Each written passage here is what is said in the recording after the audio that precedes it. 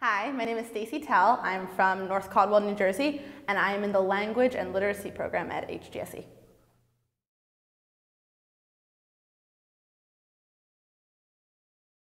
I chose to be a student at HGSE not only to enhance my teaching and my leadership skills, but to surround myself with people who are just as passionate about the future of education as I am.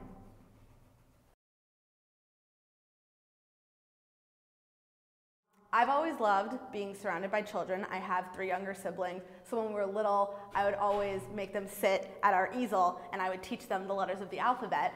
And I just think being involved in the process of shaping and forming young minds is just incredibly rewarding and valuable.